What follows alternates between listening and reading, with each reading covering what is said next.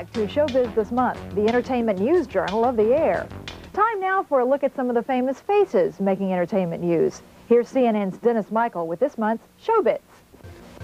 Work's begun on the sequel to Weekend at Bernie's, now being called Bernie's Back. The original comedy starred Jonathan Silverman, Andrew McCarthy, and Terry Kaiser as Bernie, who spends most of the movie dead. The sequel stars Jonathan Silverman, Andrew McCarthy, and Terry Kaiser as Bernie, whose character is still dead.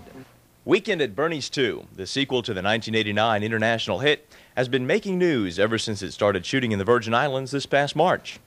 In addition to CNN, Entertainment Tonight, MTV, E! The Entertainment Network, and HBO have all sent crews to cover the movie excitement. The film reunites many of the people who contributed to the success of the first Weekend at Bernie's, which debuted in the summer of 1989 and has developed a huge cult following in theaters and later on pay cable and video.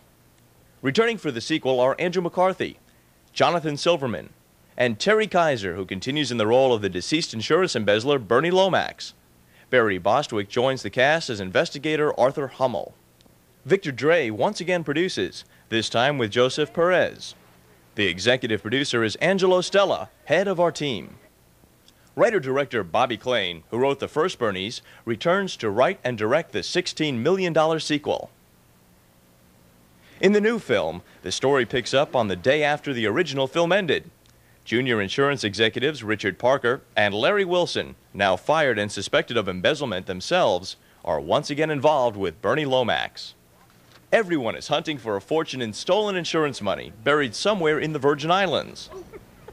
Filming on the island of St. Thomas allowed the production to take advantage of many local landmarks and vistas, including the gorgeous Megan's Bay, which is recognized as being one of the 10 most beautiful beaches in the world.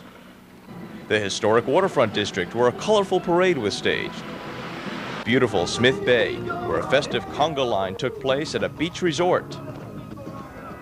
Downtown Charlotte Amalia, St. Thomas's main city, where body snatching was the norm, and many other locations.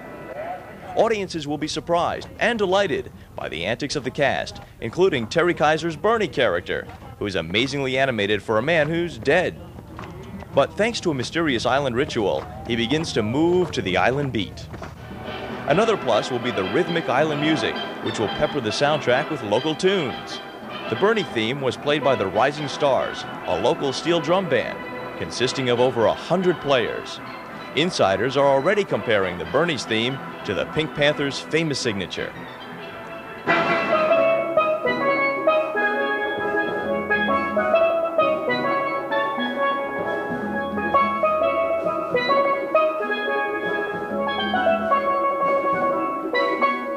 So as the sun sets on another gorgeous island day, international distributors can be assured that spending another weekend at Bernie's will be a weekend to remember.